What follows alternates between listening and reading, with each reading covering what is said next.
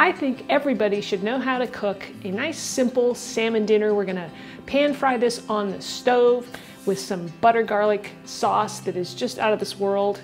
And what goes better than mashed potatoes on this? It just is so delicious, so quick and easy, you're gonna love it. I'm Rockin' Robin, and I'm gonna show you how to do it right after our chef joke. All right, let's start off with chef joke number 1. Number 2 will be a little bit later in the video. Stay tuned for that. All right, where does the salmon go to deposit a check? To the riverbank, of course. So to start off our recipe, we're gonna take some organic gold potatoes. We're gonna peel those and then cut them in half and put them in some water on the stove, in a pot. And we're gonna boil those until they're nice and soft and ready to be mashed, just to get these going before we start cooking our salmon, because salmon cooks up really quick. So here are our ingredients for our salmon recipe. Now first up I have here is 2 pieces of salmon. One is sockeye, the other is king salmon. Can you let me know down in the comments which one is which? I'd like to see if you guys can tell. You want to pat your salmon dry. You want it to be dry so that it will grill up and get a little crispy on the stove and not steam. I am going to drizzle a little bit of olive oil over the salmon.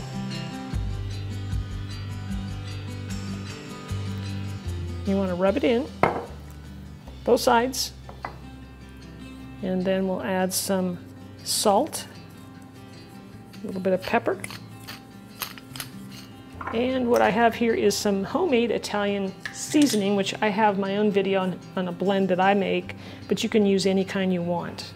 And you just want to sprinkle that over the top. Gives it a nice Italian flavor. And if you want, you can kind of pat it in, make sure that it sticks, and I like to do the other side as well. And some more seasoning. Now that is ready to go.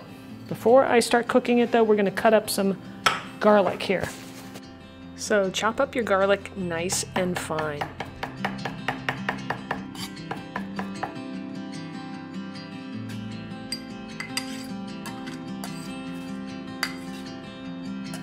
All right, it's been about 10 minutes. I'm going to check my potatoes before I start cooking the fish and take a fork and stick it in there and make sure that it's tender, that fork goes through nice and easy, and it does. So I'm going to drain the water, and then I'll mash those up with my milk mixture with a little bit of butter in it. And I'm going to heat that up in the microwave for like a minute just so it's warm. And I'm adding warm milk and butter to hot potatoes.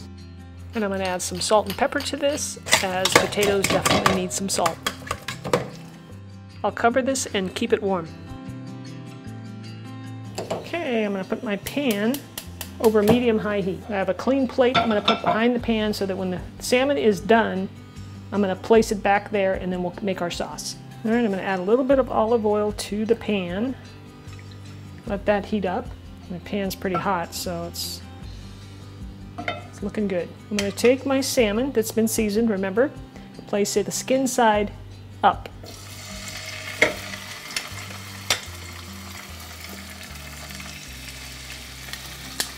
Now what we're going to do is cook this. They're not very thick. No, it's a good 1/2 inch. This one's maybe 3/4 of an inch thick. What we want to see is, and I don't know if you can see it yet, but there's a little opaque line that's going to move up about 1/3 of the way of the thickness of the salmon. And then once it gets to that point, after about 2 minutes or so, maybe 3, then we'll flip it over. We don't want to overcook this, especially the sockeye salmon, because it doesn't have as much fat and it tends to dry out very easily. You also don't want to touch it or move the fish around, because you want it to sear up and hopefully build up a nice little crust. Okay, here's chef joke number 2. Who do you call when your cured salmon is stuck in the freezer? The locksmith. All right, it's been about 2 minutes. Let's have a look. It's getting a nice golden brown. Beautiful. Look at that. Nice. Another 20 seconds or so, and I'm going to flip it over. You can see now, I'm pretty sure you can see how the fish is changing to an opaque color. All right, I'm going to turn these over.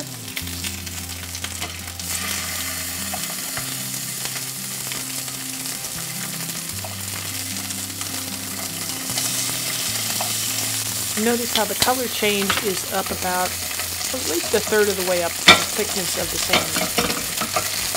Now once we turn it over, then we're going to cook it again for another 2 minutes or so. And if things get crazy with the splatter, you can put on a splatter guard like I have here. Okay, it's been 3 minutes on the second side, almost 3.5. Let's check our temperature. You want it somewhere between 125, 120 at least. And so we're at 120 on the king salmon and going up. It's going to cook a little bit more as it cools. This one's definitely hot. We better take that one off. This is our sockeye. I'm going to place that on the plate. And I'm going to take this off too. It just depends on how done you like your salmon. Some people don't like it, you know, on the rare side.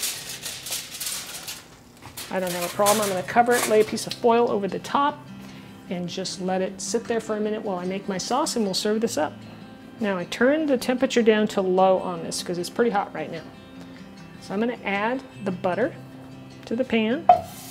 And I might add a little bit more just depending on how much sauce I want to make. I don't want this butter to burn, so I'm going to take it off the heat for just a bit. Do that anytime, you know, something looks a little too hot, take it off the flame.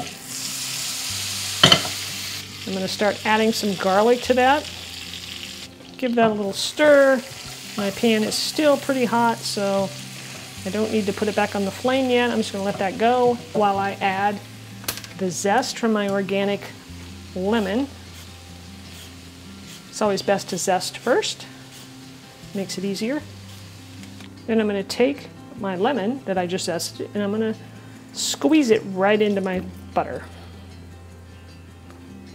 We're going to juice the whole lemon here. Now I'm going to return this to the heat. Alright, so back on the heat we go, and I'll just give this a stir, and I'm going to add just a little more butter because I want a little bit more sauce. So I'm going to put not much more in there, let that melt, add a little parsley, and we're good to go. This is so yummy. Okay, now that our sauce is done, we're going to add the salmon back to the dish.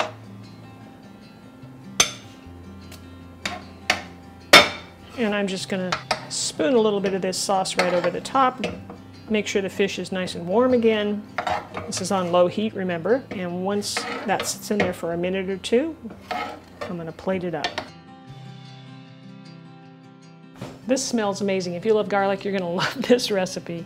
Here's my mashed potatoes. Put them on the plate.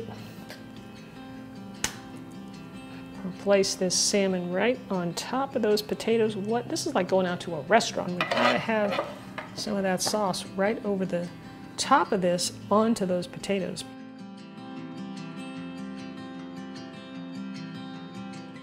Garnish with a little bit of parsley, and you got a magnificent meal here.